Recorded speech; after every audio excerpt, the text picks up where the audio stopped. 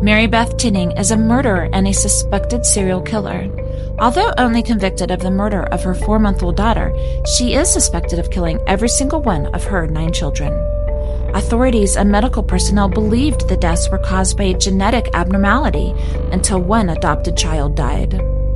Prior to killing any of the children, Marybeth attempted to kill her husband by poisoning.